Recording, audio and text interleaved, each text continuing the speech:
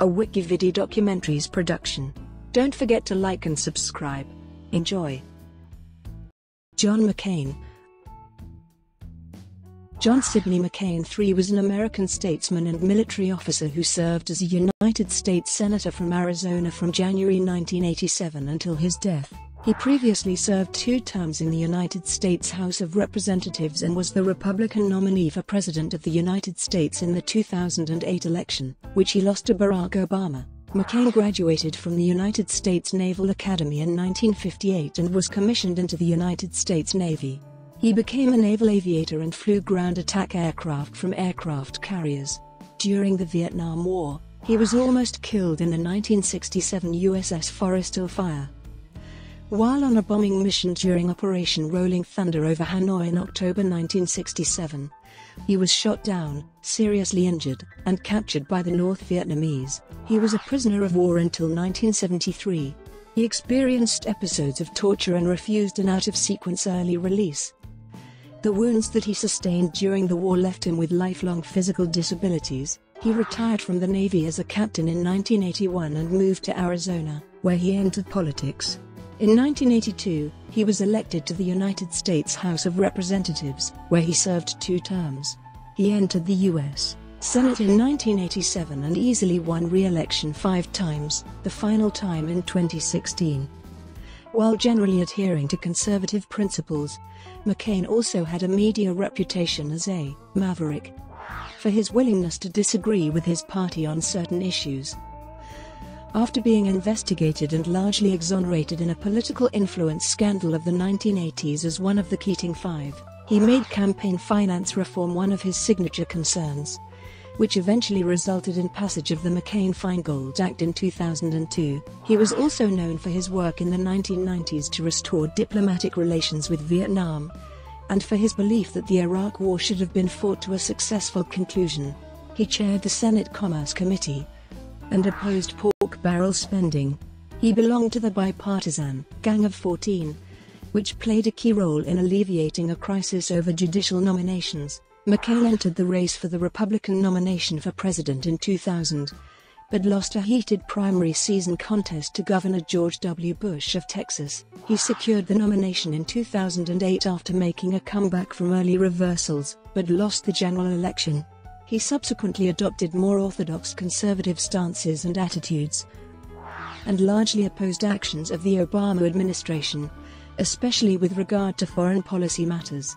By 2013, he had become a key figure in the Senate for negotiating deals on certain issues in an otherwise partisan environment. In 2015, he became chairman of the Senate Armed Services Committee. He refused to support then-Republican presidential nominee Donald Trump in 2016. After a diagnosis of brain cancer in 2017, he reduced his role in the Senate to focus on treatment. When McCain died in 2018, he lay in state in the Capitol Rotunda, and his funeral was televised from Washington National Cathedral. Early life and education. John Sidney McCain III was born on August 29, 1936, at Coco Solo Naval Air Station in the Panama Canal Zone, to Naval Officer John S. McCain Jr. and Roberta McCain. He had an older sister Sandy and a younger brother Joe. At that time, the Panama Canal was under U.S. control. McCain's family tree includes Scots, Irish and English ancestors. His father and his paternal grandfather, John S. McCain Sr., were also Naval Academy graduates, and both became 4-star United States Navy admirals. The McCain family followed his father to various naval postings in the United States and the Pacific. Altogether, he attended about 20 schools. In 1951, the family settled in Northern Virginia, and McCain attended Episcopal High School, a private preparatory boarding school in Alexandria. He excelled at wrestling and graduated in 1954. He referred to himself as an Episcopalian as recently as June 2007, after which date he said he came to identify as a Baptist. Following in the footsteps of his father and grandfather, McCain entered the United States Naval Academy at Annapolis. He was a friend and informal leader there for many of his classmates, and sometimes stood up for targets of bullying. He also became a lightweight boxer. McCain did well in academic subjects that interested him, such as literature and history, but studied only enough to pass subjects that gave him difficulty, such as mathematics. He came into conflict with higher-ranking personnel and did not always obey the rules, which contributed to a low-class rank. Despite a high IQ, McCain graduated in 1958. Naval training, first marriage, and Vietnam War assignment. McCain began his early military career when he was commissioned as an ensign and started 2.5 years of training at Pensacola to become a naval aviator. While there, he earned a reputation as a man who partied. He completed flight school in 1960 and became a naval pilot of ground attack aircraft. He was assigned to A-1 Sky Raider squadrons aboard the aircraft carriers and in the Caribbean and Mediterranean seas. McCain began as a subpar flyer who was at times careless and reckless. During the early to mid-1960s, 2 of his flight missions crashed and a third mission collided with power lines, but he received no major injuries. His aviation skills improved over time, and he was seen as a good pilot, albeit one who tended to push the envelope in his flying. At age 28 on July 3, 1965, McCain married Carol Shep, who was a model from Philadelphia. McCain adopted her 2 young children, Douglas and Andrew. He and Carol then had a daughter named Sydney. McCain requested a combat assignment and was assigned to the aircraft carrier flying A-4 Skyhawks. His combat duty began when he was 30 years old in mid-1967, when Forrestal was assigned to a bombing campaign, Operation Rolling Thunder, during the Vietnam War. Stationed in the Gulf of Tonkin, McCain and his fellow pilots became frustrated by micromanagement from Washington, and he later wrote, "In all candor, we thought our civilian commanders were complete idiots who didn't have the least notion of what it took to win the war." On July 29, 1967, McCain was a lieutenant commander when he was near the center of the USS Forrestal fire. He escaped from his burning jet and was trying to help another pilot escape when a bomb exploded. McCain was struck in the legs and chest by fragments. The ensuing fire killed 134 sailors and took 24 hours to control. With the Forrestal out of commission, McCain volunteered for assignment with another aircraft carrier employed in Operation Rolling Thunder. There he was awarded the Navy Commendation Medal and the Bronze Star Medal for missions flown over North Vietnam. Prisoner of war. McCain's capture and subsequent imprisonment occurred on October 26, 1967. He was flying his 23rd bombing mission over North Vietnam when his A-4E Skyhawk was shot down by a missile over Hanoi. McCain fractured both arms and a leg when he ejected from the aircraft, and nearly drowned after he parachuted into Truc Bark Lake. Some North Vietnamese pulled him ashore, then others crushed his shoulder with a rifle butt and bayoneted him. McCain was then transported to Hanoi Main Ho Lo prison, nicknamed the Hanoi Hilton. Although McCain was seriously wounded and injured, his captors refused to treat him. They beat and interrogated him to get information, and he was given medical care only when the North Vietnamese discovered that his father was an admiral. His status as a prisoner of war made the front pages of major American newspapers. McCain spent 6 weeks in the hospital, where he received marginal care. He had lost 50 pounds, was in a chest cast, and his grey hair had turned white. McCain was sent to a different camp on the outskirts of Hanoi. In December 1967, McCain was placed in a cell with 2 other Americans who did not expect him to live more than a week. In March 1968, McCain was placed into solitary confinement, where he remained for 2 years. In mid-1968, his father John S. McCain Jr. was named commander of all U.S. forces in the Vietnam theater, and the North Vietnamese offered McCain early release because they wanted to appear merciful for propaganda purposes and also to show other powers that elite prisoners were willing to be treated preferentially. McCain refused repatriation unless every man taken in before him was also released. Such early release was prohibited by the POW's interpretation of the Military Code of Conduct, which states in Article 3, "I will accept neither parole nor special favors from the enemy." To prevent the enemy from using prisoners for propaganda, officers were to agree to be released in the order in which they were captured. Beginning in August 1968, McCain was subjected to a program of severe torture. He was bound and beaten every 2 hours. This punishment occurred at the same time that he was suffering from heat and dysentery. Further injuries brought McCain to the point of suicide, but his preparations were interrupted by guards. Eventually, McCain made an anti-US propaganda confession. He had always felt that his statement was dishonorable, but as he later wrote, "I had learned what we all learned over there, every man has his breaking point. I had reached mine." Many US POWs were tortured and maltreated in order to extract confessions and propaganda statements. Virtually all of them eventually yielded something to their captors. McCain received 2 to 3 beatings weekly because of his continued refusal to sign additional statements. McCain refused to meet various anti-war groups seeking peace in Hanoi, wanting to give neither them nor the North Vietnamese a propaganda victory.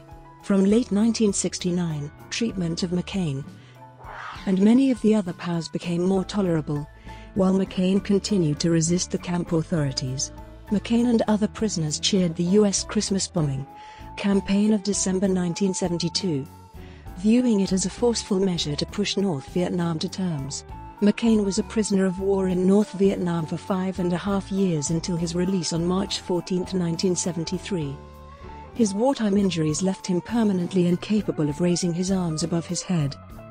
After the war, McCain returned to the site with his wife Cindy and family on a few occasions to try to come to terms with what happened to him there during his capture.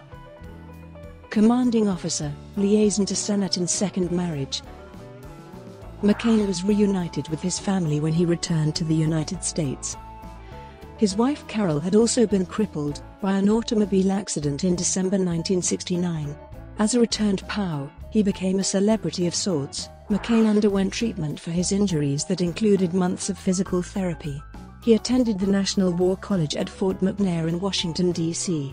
during 1973-1974. He was rehabilitated by late 1974, and his flight status was reinstated. In 1976, he became commanding officer of a training squadron that was stationed in Florida. He improved the unit's flight readiness and safety records, and won the squadron its first ever meritorious unit commendation. During this period in Florida, he had extramarital affairs and his marriage began to falter, about which he later stated, "The blame was entirely mine." McCain served as the Navy's liaison to the U.S. Senate beginning in 1977. In retrospect, he said that this represented his real entry into the world of politics and the beginning of my second career as a public servant. His key behind-the-scenes role gained congressional financing for a new supercarrier against the wishes of the Carter administration. In April 1979, McCain met Cindy Lou Hensley, a teacher from Phoenix, Arizona, whose father had founded a large beer distributorship. They began dating, and he urged his wife Carol to grant him a divorce, which she did in February 1980. The uncontested divorce took effect in April 1980. The settlement included 2 houses, and financial support for her ongoing medical treatments due to her 1969 car accident. They remained on good terms. McCain and Hensley were married on May 17, 1980, with Senators William Cohen and Gary Hart attending as groomsmen. McCain's children did not attend, and several years passed before they reconciled. John and Cindy McCain entered into a prenuptial agreement that kept most of her family's assets under her name. They kept their finances apart and filed separate income tax returns. McCain decided to leave the Navy. It was doubtful whether he would ever be promoted to the rank of full admiral, as he had poor annual physicals and had not been given a Major Sea command. His chances of being promoted to Rear Admiral were better, but he declined that prospect, as he had already made plans to run for Congress and said he could do more good there. McCain retired from the Navy on April 1, 1981, as a captain. He was designated as disabled and awarded a disability pension. Upon leaving the military, he moved to Arizona.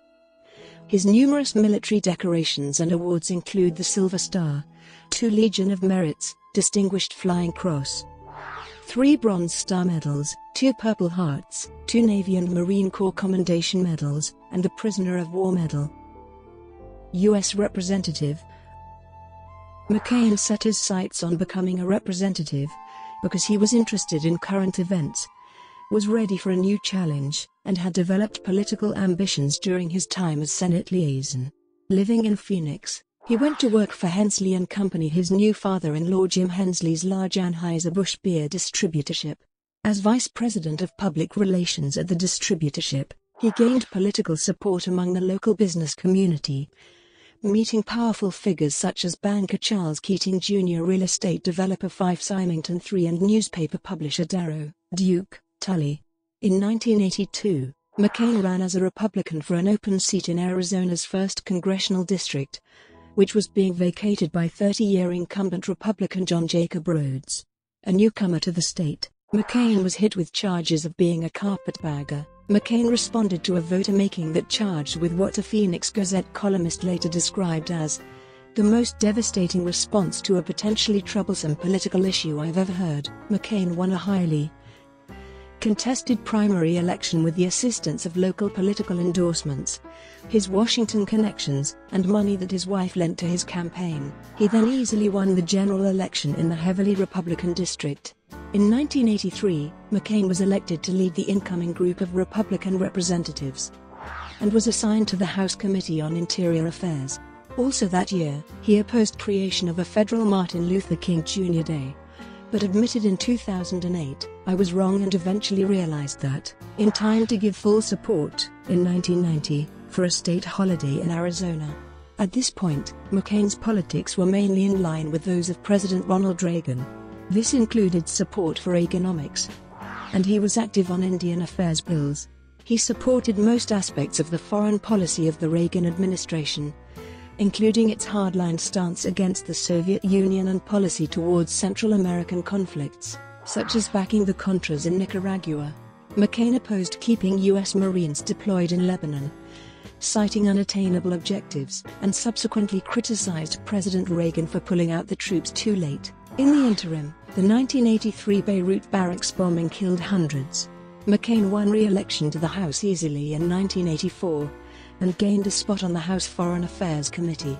In 1985, he made his first return trip to Vietnam, and also traveled to Chile, where he met with its military junta ruler, General Augusto Pinochet. Growing family. In 1984, McCain and Cindy had their first child together, daughter Megan, followed 2 years later by son John Sidney IV, and in 1988 by son James. In 1991, Cindy McCain brought an abandoned 3-month-old girl needing medical treatment to the U.S. from a Bangladeshi orphanage run by Mother Teresa. The McCains decided to adopt her and named her Bridget. First 2 terms in U.S. Senate. McCain's Senate career began in January 1987, after he defeated his Democratic opponent, former state legislator Richard Kimball, by 20 percentage points in the 1986 election. McCain succeeded longtime American conservative icon and Arizona fixture Barry Goldwater upon the latter's retirement as U.S. Senator from Arizona. Senator McCain became a member of the Armed Services Committee, with which he had formerly done his Navy liaison work. He also joined the Commerce Committee and the Indian Affairs Committee. He continued to support the Native American agenda, as first a House member, and then a senator, and as a lifelong gambler with close ties to the gambling industry. McCain was one of the main authors of the 1988 Indian Gaming Regulatory Act, which codified rules regarding Native American gambling enterprises. McCain was also a strong supporter of the Gramm-Rudman legislation that enforced automatic spending cuts in the case of budget deficits. McCain soon gained national visibility. He delivered a well-received speech at the 1988 Republican National Convention, was mentioned by the press as a short-list vice presidential running mate for Republican nominee George H.W. Bush, and was named chairman of Veterans for Bush. McCain became embroiled in a scandal during the 1980s, as one of 5 United States senators comprising the so-called Keating Five. Between 1982 and 1987, McCain had received $112,000 in lawful political contributions from Charles Keating Jr. and his associates at Lincoln Savings and Loan Association, along with trips on Keating's jets that McCain belatedly repaid. In 1989. In 1987, McCain was one of the 5 senators whom Keating contacted in order to prevent the government's seizure of Lincoln, and McCain met twice with federal regulators to discuss the government's investigation of Lincoln. In 1999, McCain said, "The appearance of it was wrong. It's a wrong appearance when a group of senators appear in a meeting with a group of regulators, because it conveys the impression of undue and improper influence, and it was the wrong thing to do." In the end, McCain was cleared by the Senate Ethics Committee of acting improperly or violating any law or Senate rule, but was mildly rebuked for exercising poor judgment. In his 1992 re-election bid, the Keating 5 affair was not a major issue, and he won handily, gaining 56% of the vote to defeat Democratic community and civil rights activist Claire Sargent and independent former governor, Evan Mecham. McCain developed a reputation for independence during the 1990s. He took pride in challenging party leadership and establishment forces, becoming difficult to categorize politically. As a member of the 1991-1993 Senate Select Committee on POW-MIA Affairs, chaired by fellow Vietnam War veteran and Democrat, John Kerry, McCain investigated the Vietnam War POW-MIA issue to determine the fate of U.S. service personnel listed as missing in action during the Vietnam War. The committee's unanimous report stated there was no compelling evidence that proves that any American remains alive in captivity in Southeast Asia. Helped by McCain's efforts, in 1995 the U.S. normalized diplomatic relations with Vietnam. McCain was vilified by some POW-MIA activists who, despite the committee's unanimous report, believed large numbers of Americans were still held against their will in Southeast Asia. From January 1993 until his death, McCain was chairman of the International Republican Institute, an organization partly funded by the U.S. government that supports the emergence of political democracy worldwide. In 1993 and 1994, McCain voted to confirm President Clinton's nominees Stephen Breyer and Ruth Bader Ginsburg, whom he considered to be qualified for the U.S. Supreme Court. He later explained that, under our Constitution, it is the president's call to make. McCain had also voted to confirm nominees of Presidents Ronald Reagan and George H.W. Bush, including Robert Bork and Clarence Thomas. McCain attacked what he saw as the corrupting influence of large political contributions from corporations, labor unions, other organizations, and wealthy individuals, and he made this his signature issue. Starting in 1994, he worked with Democratic Wisconsin Senator Russ Feingold on campaign finance reform. Their McCain-Feingold bill attempted to put limits on soft money. The efforts of McCain and Feingold were opposed by some of the moneyed interests targeted by incumbents in both parties, by those who felt spending limits impinged on free political speech and might be unconstitutional as well, and by those who wanted to counterbalance the power of what they saw as media bias. Despite sympathetic coverage in the media, initial versions of the McCain-Feingold Act were filibustered and never came to a vote.